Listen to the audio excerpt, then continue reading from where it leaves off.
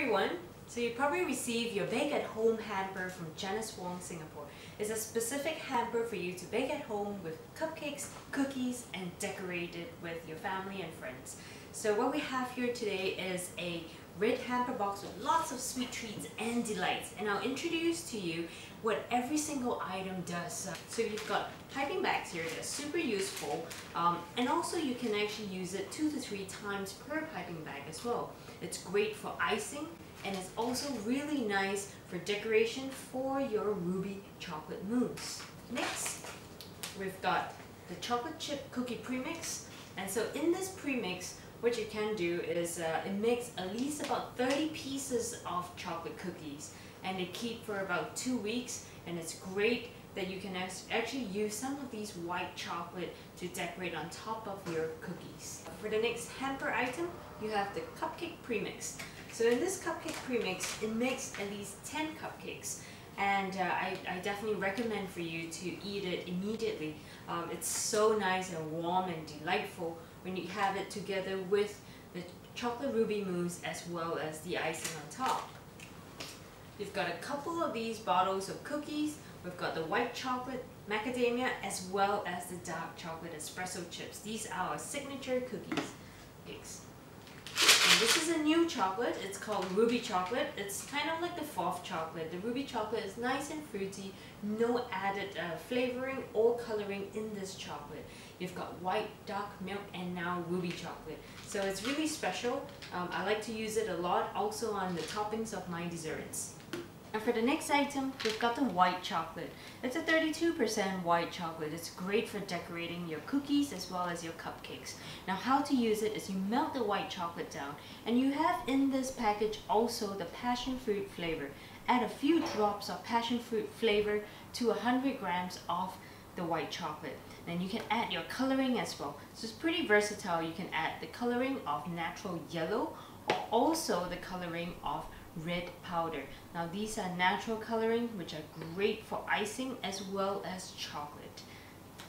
And for the next item, we have the Dulce pearls. These are fantastic for decoration because it does not get too soggy and wet, and so basically you can put it on top of your mousses and your icing, and it's fantastic texture to your cupcakes as well. We've also included these mini chocolate crispy pearls.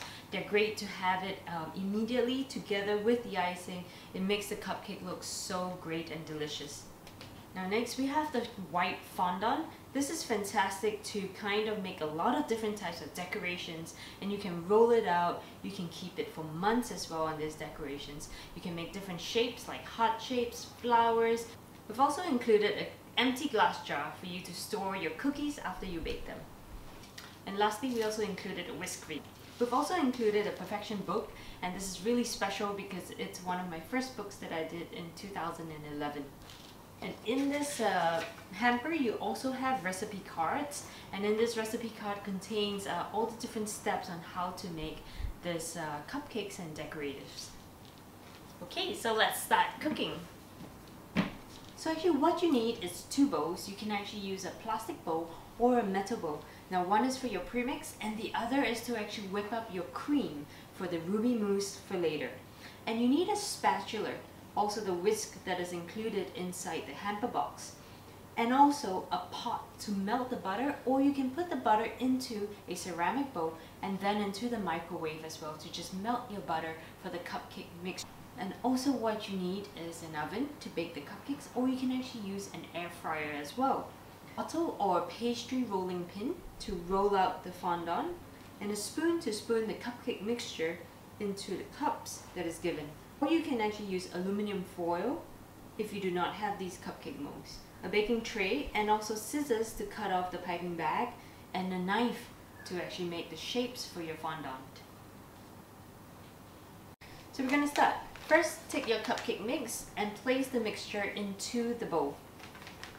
Then I'm going to add my melted butter, 2 eggs, mix it really well together until it's nicely incorporated.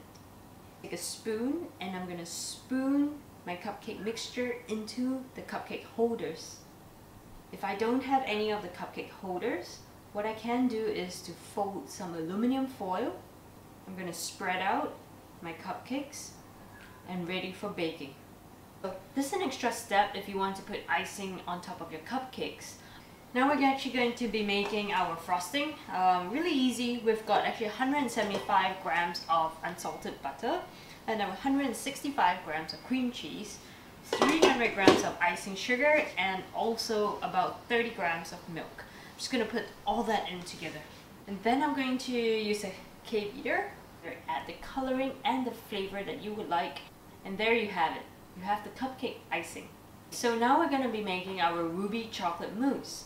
So first of all, take your cream and let's whisk it together. Now, we whisk it until it's nice and soft peaked. And this is how it should be. Now you don't want it dripping down. Also, you don't want to over whip your cream. Now if you do over whip your cream, you can actually make butter out of it. So we're going to gently melt the ruby chocolate. Then add in the melted ruby chocolate. So we're going to take the melted ruby chocolate and add that into the mousse. And there you have it. We've got a ruby chocolate mousse. Now this keeps for at least about 2 to 3 days in the fridge. You can actually leave it in your piping bag as well. I'm going to take the cupcakes out of the oven. See the difference between the textures of the air fryer cupcakes as well as the oven baked cupcakes. And then I'm going to let it cool down. Now you don't want it too hot because the heat from the cupcakes will melt away my ruby chocolate mousse. Okay, let's start to decorate. So at first, we're going to put the ruby chocolate mousse on top of the cupcakes. Now this is how you should pipe it. Just gently in one punch. We're just going to press it. We're going to decorate it with mini crispy pearls and also Dulce pearls. I'm going to add a little bit of flowers into there as well. Next, I'm actually going to be taking my icing that I prepared earlier, and I'm going to use a star tip. If you don't have a star tip, you can use the same technique as we did for the ruby chocolate mousse. And I'm going to do a spiral on top of the cupcake, and you can create the different types of height that you want for your cupcakes as well. Decorating it together with fondant flowers and fondant hearts. Next, I'm going to take my fondant. I'm going to take the amount that I need and I'll store the rest of it back into the container. Then I'm going to be putting it into the microwave and I will heat it up for 5 seconds until it's nice and soft. So what I'm going to do is I'm just going to add a little bit of that coloring in there. Throw some icing sugar on the table, and then I'm going to roll this fondant.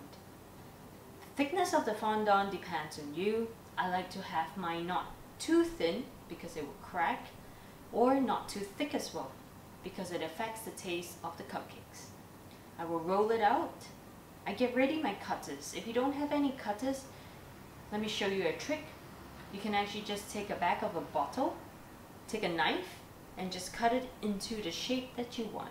It's really nice freshly baked cupcakes using the freshest ingredients, and also it's really fast to bake, easy to decorate. I look forward to hearing from you about all your creations, and you can tag us also on Janice Wong or also Bake at Home with Janice Wong. I look forward to hearing from you. Thank you!